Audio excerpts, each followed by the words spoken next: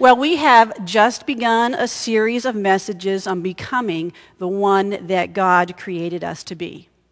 Last week, the good news we heard was that God created us to flourish. God did not create us to live a life where we just survived, but to live life in the fullest.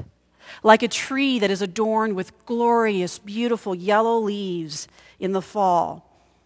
Not just a stick stuck in the ground. We were created to flourish, to have life and lives filled with joy and peace, and not just walk through the motions of everyday life. And we were created to live lives that help others to flourish. And God did not create us to live lives by ourselves, but He sent us His Son, Jesus, to demonstrate for us all how to live the flourishing life. Because Jesus did live. He loved, served, healed, prayed, died, and rose again. And life has a way of making us forget that. That there is a me modeled after Jesus that we were created to be. Life has a way of blocking the Spirit that lives and flows in each of us. I am reminded of a story of when my daughter Sarah, who is now 12, was still yet an only child. She loved to play peekaboo. We would ask the question, "Where's Sarah?" And then we'd put our hands in front of our eyes. And then, we would say, "I can't find her." And then, like magic, we'd open our hands and our eyes, and we'd see, and we'd say, "There she is," as if she had been lost. But no, she was safely there all the time. Sarah Ann Cox was right there. And the game progressed to the point where instead of my hands, I would use the blanket and say, "Where's Sarah? I can't find her." And then I'd pull the blanket away, and there was Sarah again. And she loved this game so much that one time, when Greg and I were traveling back home to Titusville, Pennsylvania, Sarah was silent for a little while in the car. Then all of a sudden, we heard this flurry of a blanket being thrown over her head. And she said, "Mommy, Daddy, where's Sarah? I can't find me." Oh, life is like that sometimes. You're right there, but you can't find me. And God wants each one of us to find that me that God created us to be. To lift that blanket away from our heads, and that everything is there, that everything that was promised when God created each one of us. When we are not flourishing as God designed us to, when we are just existing, it is because we lose the flow and we lose connection with God in our lives. Times like these, when we are languishing, when we are caught, and John Ortberg calls this time the gap. And that gap is the space between the you as God created you to be and the you that currently exist. And now our natural tendency to bridge the gap may be to try harder, to push, and to control everything around us. This, we feel, may actually bring about the circumstances where we are able to be the me that God wants us to be. Or we can fake it. We can pretend to be the me that we think we're supposed to be or that we think others think we should be. It takes a lot of energy to do that. Or when the flow of a flourishing life and the connection with God is not present, and we have tried and we have pretended all that we can very easily get used to the languishing and accept that as our path in life. Oh, but that is not what God wants. God created us to flourish. God knew that to flourish, the gap would have to be bridged. We would need Jesus Christ in our lives. In order to live a flourishing life, we need to understand that we can't do it ourselves. We can't fix anybody else, and we can't fix ourselves. We can't save anybody else for all eternity, and we can't save ourselves for eternity. We weren't created to do that. But Jesus Christ was. Self-improvement is no more God's plan than self-salvation. God gave to each one of us his Son, Jesus Christ, so that we might have life that flourishes now and that flourishes for all eternity. And somehow we need to remember again, we need to put ourselves in a place.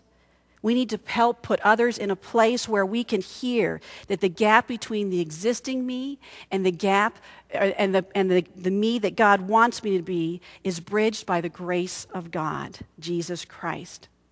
That God has made a way for us to bridge the gap. We need to remember that we are saved by grace and live by grace. We live a flourishing life through grace when we are in the flow and when we are connected to God. It's very easy to be in the flow when we are in a river, whether in a canoe or on a raft or you're in a quick swim. When we go with the current, we go with the direction of the flow, it can be really nice and really easy. It just happens. It happens around you. There is no struggle and there is no forcing of the issue. You just flow.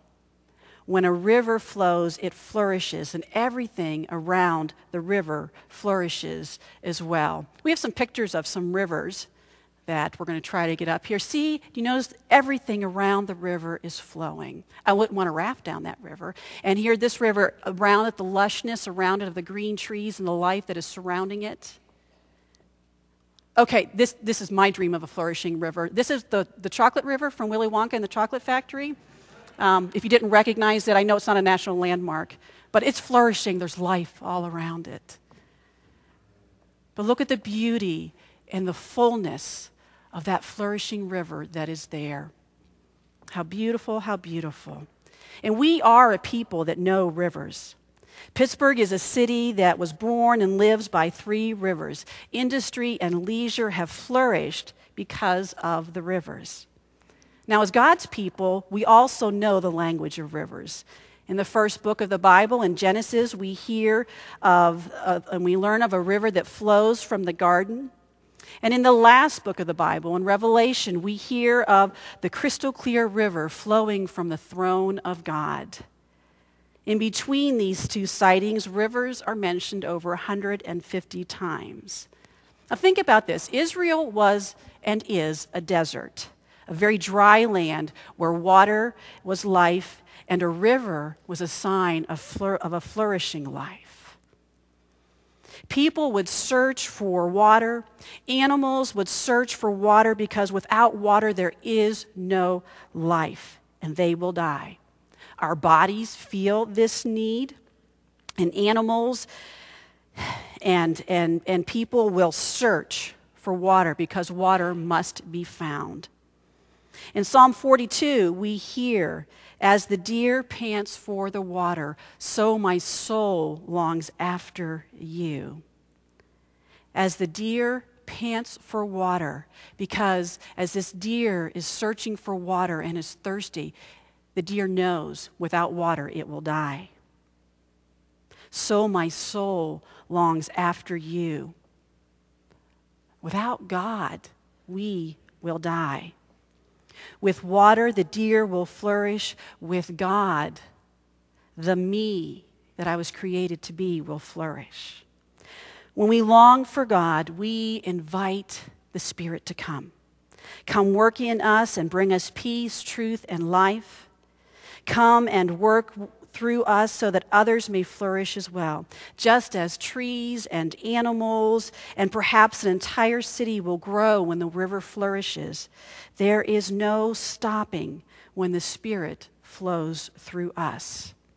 The Spirit flows in us and through us and others flourish as well. Now, the flow of the river, the flow of the Spirit is different with everyone, for no two of us are alike. We may be similar. We may have the same likes and dislikes. We may have the same favorite color. We may all have curly hair, but we're not all the same. We are God's masterpiece. And I love how John Ortberg describes us as a masterpiece. He says that we are God's masterpiece, not God's appliance. A masterpiece is a one-of-a-kind work of art that a master craftsman has lovingly spent time on to create. There will never be another work of art like it. There may be one similar, but there'll never be another one just exactly like it. An appliance, on the other hand, is mass-produced. And one of the great things about an appliance is that it can be replaced quite easily and quickly with one just like it. I broke my toaster once. Love that toaster. But, the toaster I got 90 minutes later, I love that toaster too. But God's plan for creating you and continually shaping you will be like no one else's. Each of our lives are different. We learn differently. We suffer differently. We grieve differently. We triumph differently. And we sin differently. Just look at the Bible and the examples we have in the Bible of how God has shaped people. This is from page 49 of John Ortberg's book. He had Abraham take a walk, Elijah take a nap, Joshua take a lap, and Adam take the rap. He gave Moses a 40-year time out. He gave David a harp and a dance, and he gave Paul a pen and a scroll. He wrestled with Jacob, argued with Job, whispered to Elijah, warned Cain, and comforted Hagar. He gave Aaron an altar, Miriam a song, Gideon a fleece, Peter a name, and Elisha a mantle. Jesus was stern with the rich young ruler, tender with the woman caught in adultery, patient with the disciples, blistering with the scribes, gentle with the children, and gracious to the thief on the cross. God is completely aware of how your life will flourish. God is completely aware of how the Spirit can flow through you. God is completely devoted to you so that your life can flourish. But to flourish, we must surrender. There is no way for a human being to come to God that does not involve surrender. When we offer our lives, our bodies as a living sacrifice, we are offering surrender every day. A surrender says, yes, I will discover what makes me grow and flourish. A surrender is acknowledging that there is a God and that it's not you. We have to surrender to become fully alive. I have been told that John Wesley practiced asking this question to all in his small group. How is it with your soul? To check on the status of being fully alive. And I take that to mean as how is it in that deep place inside of you? How is it with the me that God created you to be? How is your flow? Do you feel the Spirit flowing through you?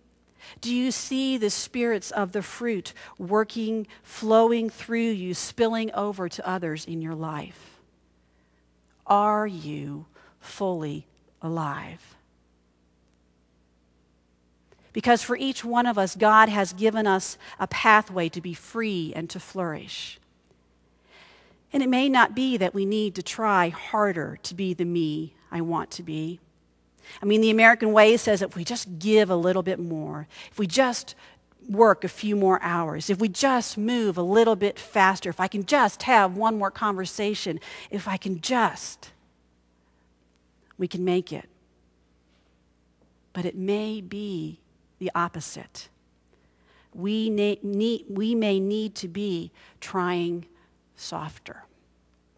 If you have your Bibles, If you want to turn with me or your pew Bible, turn to Luke chapter 17, verses 7 through 10, a little known parable. Who among you would say to your slave who has just come in from the plowing or tending sheep in the field, "Come here at once and take your place at the table"? Would you not rather say to him, "Prepare supper for me, put on your apron and serve me while I eat and drink. Later you may eat and drink"? Do you thank the slave for doing what was commanded? So you also, when you have done all that you were ordered to do, say, "We are worthless slaves. We have done only what we ought to have done." Now, the parable of the unworthy servant could very easily be called the parable of trying softer. At first glance, our human hearts wonder why kind Jesus, who modeled servanthood, would question everyone coming to the table for the dinner that the master had prepared. But really, what Jesus is saying, what Jesus is doing, is trying to keep us from being too impressed with how hard we are trying. Jesus, the bridge between the me that exists and the me that God wants me to be, encourages us to move to a very high stage of living life in the flow of a flourishing life. Jesus may be trying to tell us, the harder you work to control things, the more you lose control.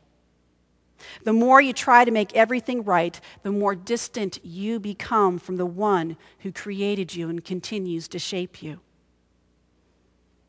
Perhaps we are so hardworking that we can't feel what is supposed to come naturally. Perhaps we are seeking control that we begin to live our lives as people who are distant from the Spirit that is flowing. If we could just try softer. If we could just let go, if we could just lay back in the river and not fight the flow of life that leads to flourishing, because it is there, always there, even when I can't find me. Friends, how is it with your soul? Can you find the me that God created you to be? Perhaps that's a question we could ask one another this week. Perhaps that is a question we can ask everyone this week. In the name of the Father, and of the Son, and of the Holy Spirit. Amen and amen.